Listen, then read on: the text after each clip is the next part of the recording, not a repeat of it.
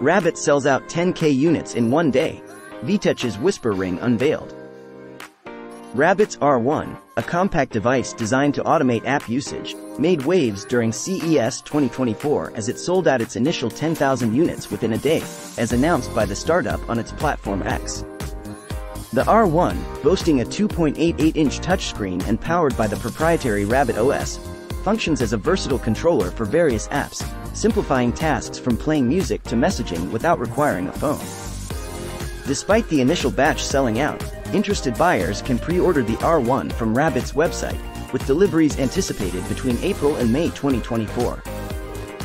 Meanwhile, South Korean company VTouch showcased its innovative solution for discreet voice assistant interactions, the Whisper Ring. This wearable tech, presented at CES 2024, integrates a proximity sensor and microphone, allowing users to converse with their digital assistants by simply raising the ring to their mouth. VTouch's accompanying app offers a range of AI assistants, from an AI art curator to a digital psychiatrist, enabling users to interact with their smart homes and other functionalities discreetly. The Whisper Ring's battery life lasts approximately a day and a half, extendable up to 9 days with its charging case.